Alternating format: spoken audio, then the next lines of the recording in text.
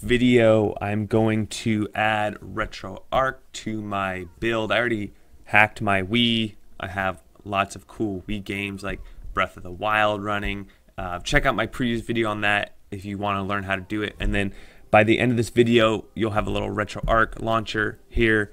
We're going to install it, and then you can drag and drop your own ROMs, so you can play, you know, you name it, Sega Genesis, Super Nintendo, Nintendo, MAME games, PC Engine, portables, Atari, all that stuff. It takes a little long to get into RetroArch here, but once you're in, you can save your state, you can rewind. So it's just like having any other system with RetroArch on it, whether it's Android or whatever your base is, and it's RetroPie.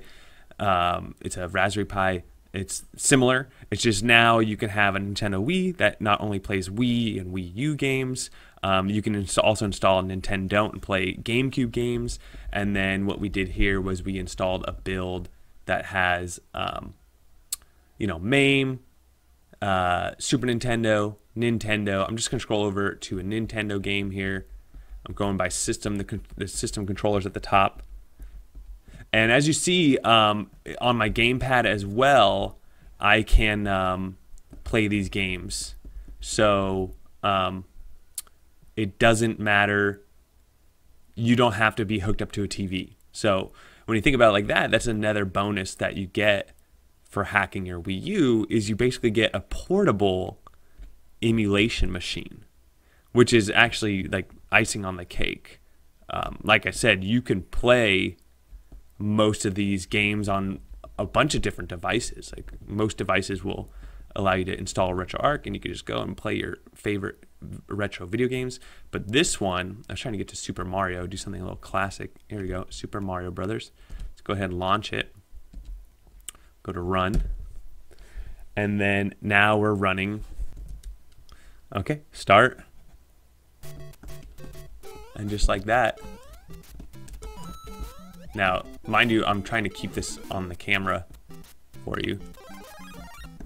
I am using the gamepad and the webcam below. And as you see, it's emulating this just fine.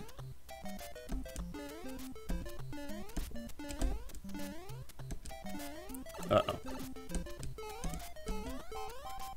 And it's very responsive. That's something I really like about this, is the controller is very good.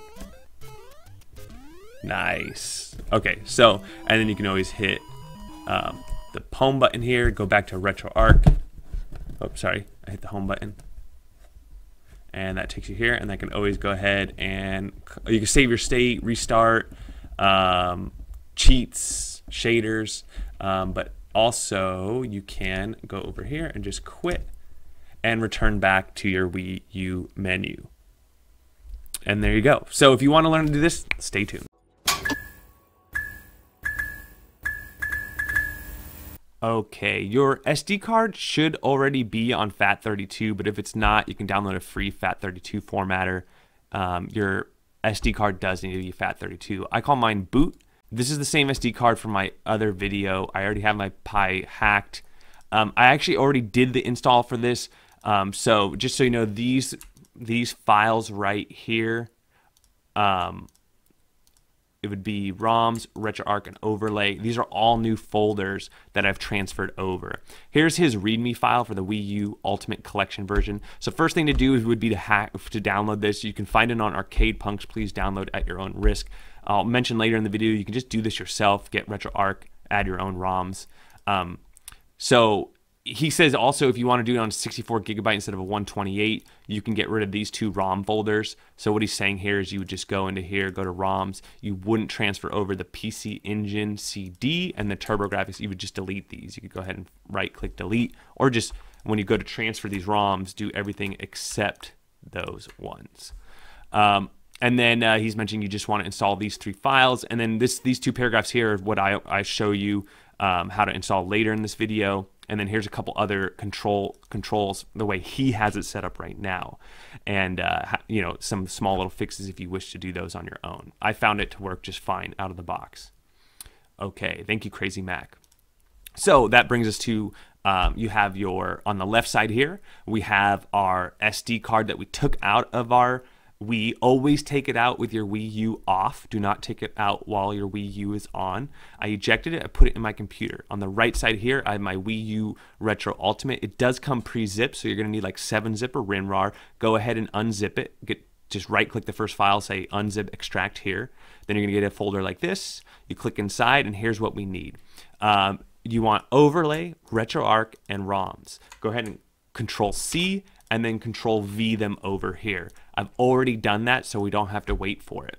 The other thing you want to do is take this install file here, Control C, and then go, you should already have this folder, go into it and paste it here. This is going to allow us to install RetroArch because it's not installed on our Wii U yet. So that's a very important step, moving that over. As far as what's in here, I did actually transfer this over as well. So go ahead and go to back to here, Wii U apps, just get RetroArch, and I put it in here, Wii U apps, and then put it in there. Just to review, we added Wii U apps, we added the RetroArch there. We went into install, we added this numbered file folder, which is actually the RetroArch, and then we added 3 new folders and all their contents. There's a lot of gigabytes there to transfer those 3. And now we're done. We're going to go ahead and eject the SD card out of our computer, put it back into our Wii U while the Wii U is off.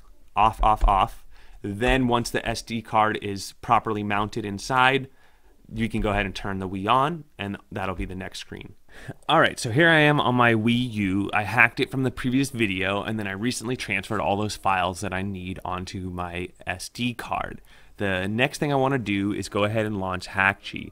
In my tutorial, I didn't have it permanently on Hackchi, so every time I boot my Wii U, I just have to go into Hackchi before I launch anything, especially RetroArch or any of these other DLCs or whatever else I downloaded it. You need to get into Hackchi first to go ahead and launch that. Once you're in Hackchi, now you have those permissions to be able to do the things we're about to do. So here we are. We're now in Hackchi. So now we can play games, but we can also do what I'm about to do now, which is we're going to go to the Homebrew launcher, which is, again, something I installed in the previous video. So this is nothing new. Your Wii should already have this on there. And what we want to do is we just want to install RetroArch. And so to do that, we want to go over and go to the WP installer. Go ahead and hit load. And then we added this. It's just a folder with a bunch of numbers on it. But what that is that all the install files you need for RetroArch. So go ahead and hit install and go ahead and say yes. And then we want it on the NAND because that's the SD card. The NAND, we're using the NAND, the SD card as our NAND. We want it on the same directory. So, and then it's all done. And then we just want to go ahead and hit home. And and then home again. Close software. And we'll go back to the Wii menu. And again, we should still be in Hackchi now. That's pretty much it because we transferred over those ROMs already. So they're already in our system. So now when we load RetroArch for the first time, it should just load right up. And all those games, the games lists are already done for you. So if you're not using this pre-made build, you do have to kind of make your own RetroArch. You have to install it, drag over your own ROMs, but then you have more control over what games you want to put on your Wii U, and so a lot of people will choose to do that.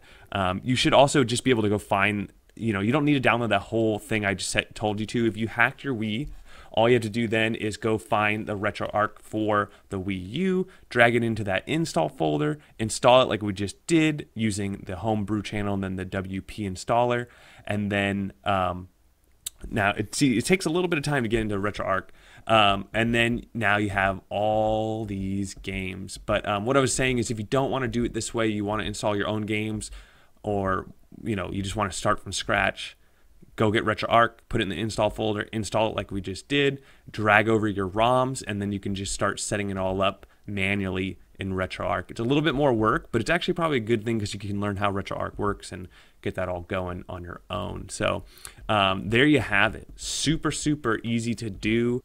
Let me know if you have any questions. Don't forget to like and subscribe, and we'll catch you on the next one.